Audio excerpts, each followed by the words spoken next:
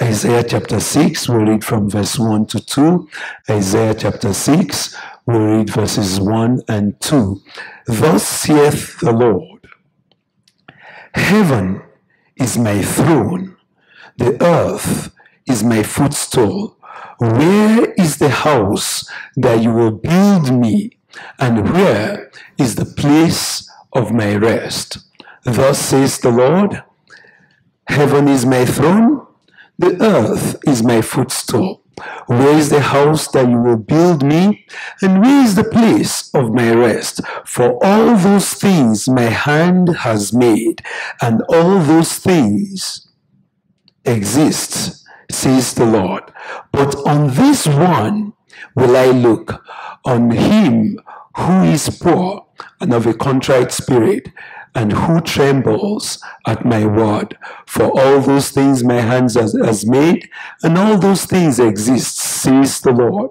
But on this one will I look, on him who is poor and of a contrite spirit, and who trembles at my word. May the Lord bless the reading of his holy word, in Jesus' name. One of the things that we, as human beings, really like or seek after are the things that show strength, things that manifest greatness.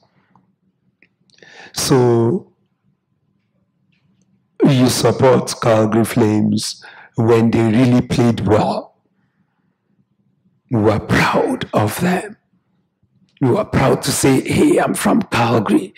Even though you are from Airdrie, but you go, I'm from Calgary, because Calgary Flames made everyone proud. Or you look for a strong leader. You look for Stephen Harper because he's strong and he's able to carry and move people. Or for those of us that are from the US, look at the president as, yeah, he's a strong, mighty guy. He's reliable. When he speaks, everyone is moved. We generally tend, even a measure of success is about how big a house, how much money, and the wealth that a man or a woman has. We thank God for Canada. We've had very strong economy compared to the rest of the world. And by that, we are measured as a successful nation. The things that we count as important, as we start to read the scripture, the things that we applause, the things that we praise, this scripture starts to tell us maybe those are not the things that we should be thinking of to praise. From the teachings of Jesus, Jesus said, be careful when all men are praising you. Because the things that men praise is not necessarily what God praises. The things that pastor is pleased about, that says, oh, that's one of the strongest member of the church, is not necessarily what God is pleased with.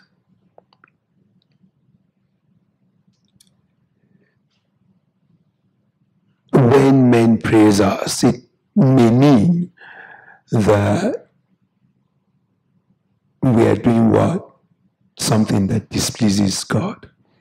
It may mean that. I'm not saying it always means that, but it may mean that. So God said to these people, heaven is my throne, the earth is my footstool. what can you do for me? Because of who we are as men, we actually run the risk, and a lot of times we do that, to think and suggest that Jesus came to die because of our denomination, so that we elevate and exalt our denomination and our beliefs, our own gathering, more than we exalt the name of Jesus Christ himself.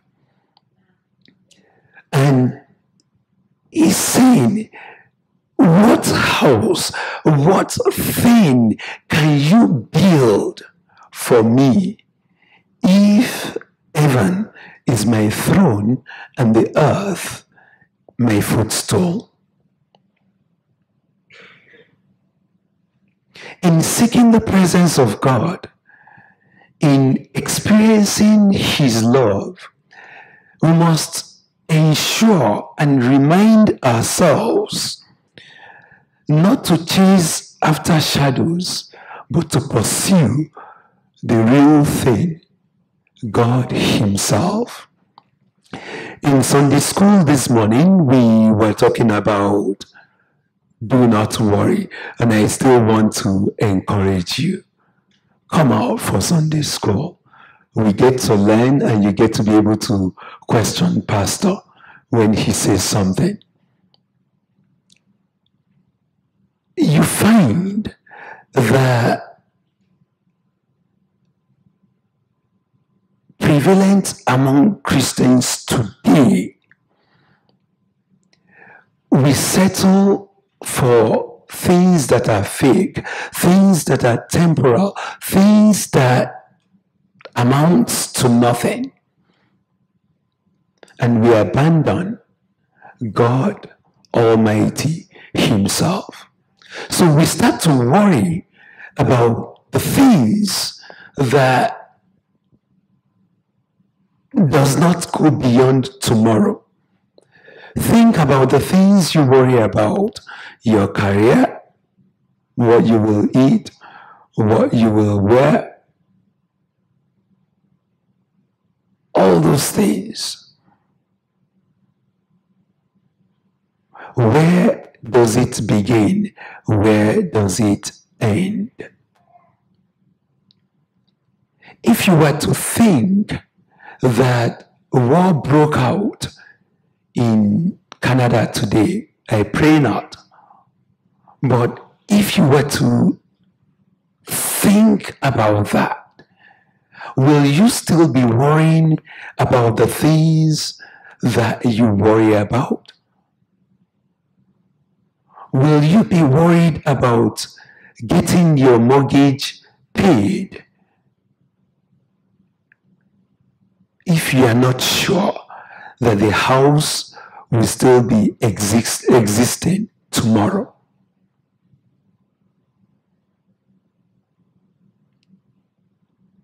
So the things that we put our minds to,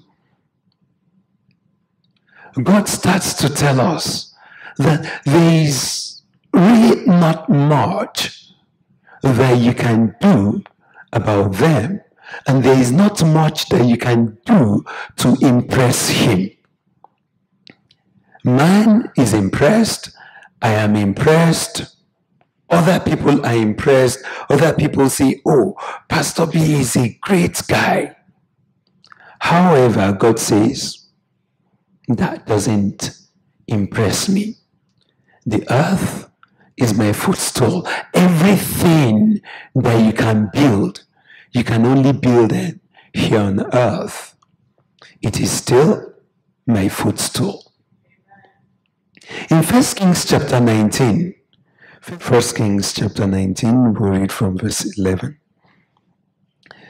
Then God said to Elijah, go out and stand on the mountain before the Lord. And behold, the Lord passed by, and a great and strong wind tore into the mountains and broke the rocks in pieces before the Lord. But the Lord was not in the wind. I pray the Most High God that we will get to understand and appreciate these things. Because a lot of times, when I see the wind that moves mountains, I see the winds that breaks rocks, I start to pursue the wind. However, the Lord is not in the wind. Many of us have been derailed in our Christian race because we saw the wind, we start to pursue it, we ignore every other thing, and we have taken the wind as though that was God. How many times have you seen the mighty, huge thing? Said, oh, if you can see that many people, oh, that means God is there. That is an evidence of God. You start to follow after that. Says the Lord was not in it. And after the wind, an earthquake. But the Lord was not in the earthquake. And after the earthquake, a fire. But the Lord was not in the fire. You know, when the Holy Spirit moves, we see the wind of the Lord is blowing. And at times, we mistake ordinary wind for the Holy Spirit. I know there are people, and a lot of us really, we want someone to pray and the whole room shakes. Say, yeah, it was like an earthquake. But the Lord may not be in it. The thing that the Lord is in, the still small voice. Have we been distracted? Or are we so focused on those preceding things that the Lord was not in, that we miss out in the Lord speaking through the still small voice? The Lord is mighty. The voice of the Lord is mightier than the voice of many oceans, many waters. However, it is not the noise. It is not the shakings. It is still the Lord that we must pursue. It is the Lord that we must hold on to. Many times, the shadows being bigger than the object itself distracts us. We start to embrace the shadows rather than embracing the Almighty God. When I was younger, I did this a lot. Oh, you know, in the evening when the sun is setting, I grew up on the open land, so I didn't grow up in big cities. So I'll go out and we look at how far the shadow can be, how far a shadow we can cast. So maybe I was 4 feet tall. I'm able to cast a shadow that shows that I'm 10 feet tall, something like that. And you know, it was like, yeah, my shadow is longer than yours and all that. Can you see? Think how the shadow looks bigger than the object and makes you and I to abandon God and start following after the shadow that He's cast. Heaven is my throne, the earth my footstool. God says He will look at one that is poor and contrite in heart. How many people want to be poor? Say, oh no, that's not what God is saying. Sorry, that's what God is saying. That is what He is saying. You know, we prayed, I think 2 weeks ago, and if you listen to the news, you know that in western part of Africa, there's been Ebola outbreak, and World Health Organization, I think it was last week, said that if it's not curtailed, more than 1.4 million people may contract the disease. And if 1.4 million people contract the disease, then I will not give you a hug anymore, kind of thing. Now, if you think about it, how did they, or how did we get into a situation where something that can be managed become unmanageable? Pride. Because I contract a disease, what should I do? I should go to Dr. Shonobi and say, hey, please help me. Yeah, I know you'll say I should pray. Yeah, but I should go to him and say, please help me, and all that. But what these people were doing was, rather than going to seek help, they were staying at home and not getting healed, but also infecting others. As Christians, because we don't want to show that we are poor, we don't want to show anything that shows weakness, what happens? Even the character flaws that we have that takes us away from the presence of God, we cover it up. We say nobody must hear. Whereas the people that can help, the doctor that can heal, the one that we need to talk to that will be able to break us out of that disease, we keep away from. We then don't only limit the trouble to ourselves. We become a danger and a peril and terror to other Christians around us.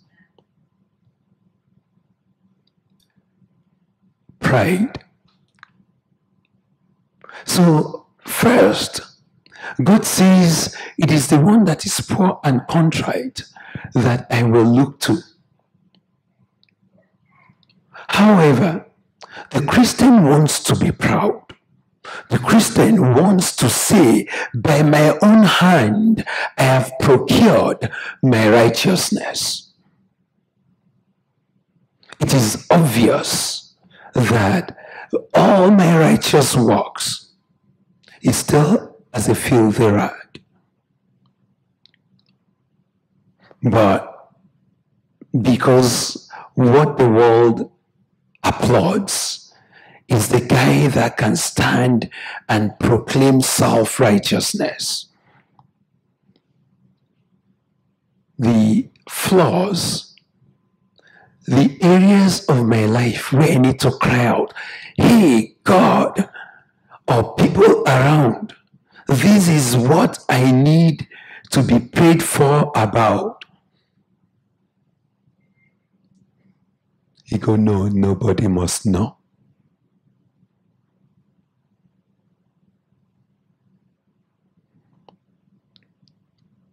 God says, it is Him that is poor and contrite that He will look to. In a relationship with God, He makes it clear that He's the self-sufficient and all-sufficient one. There is nothing that you can do to improve the lot of God. When I want to become proud, to go, I'm a good pastor, God reminds me that he speaks through a donkey, and the donkey speaks well. So there is not much that I have done that makes me really show that I'm better than a donkey. True. There is nothing that you can do. There is nothing I can do to improve God.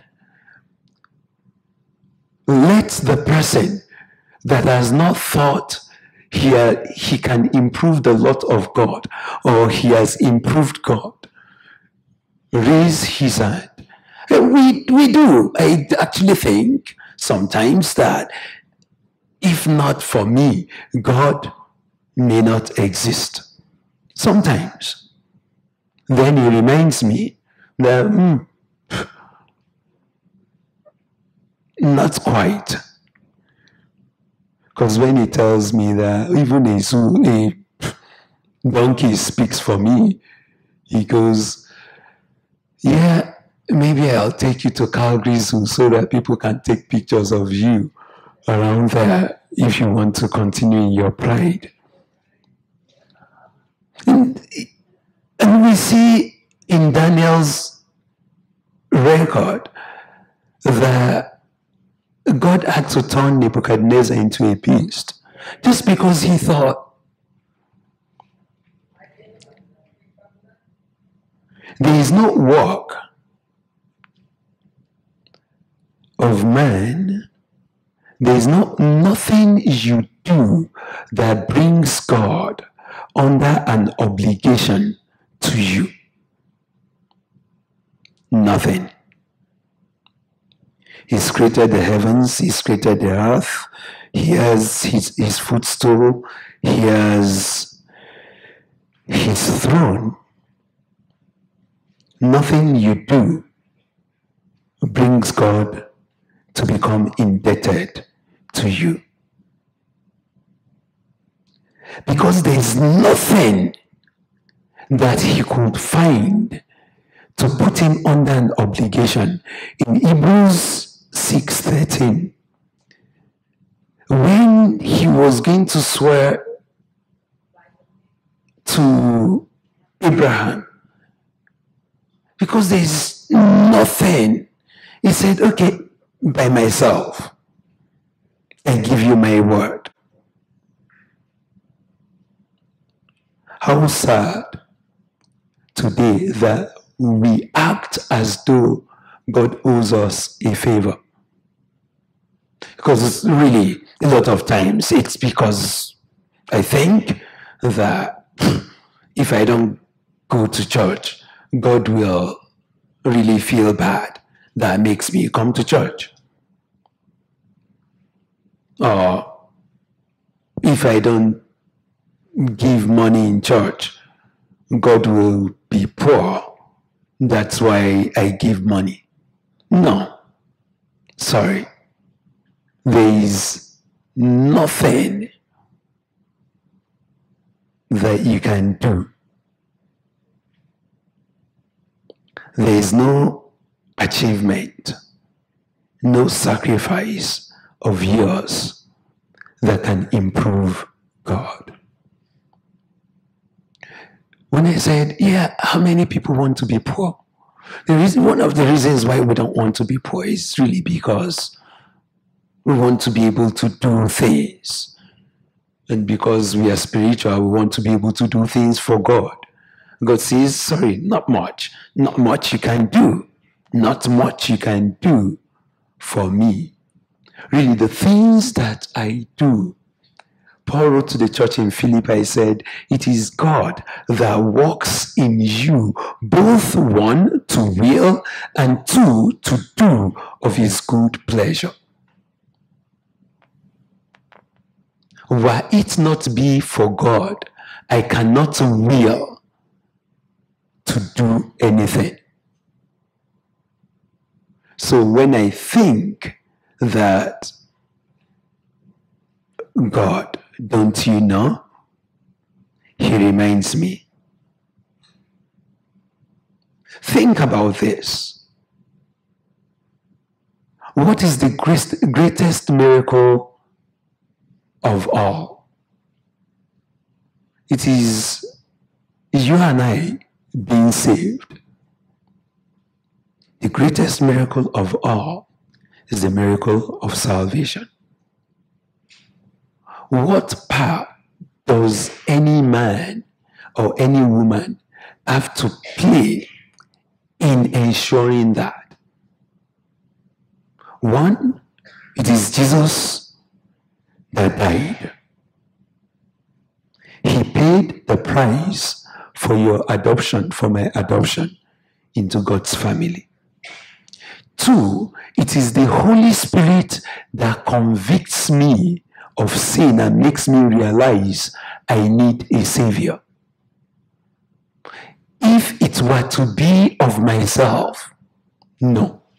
It is God that draws us to himself. Jesus said, John 6:44, no man can come to the Father except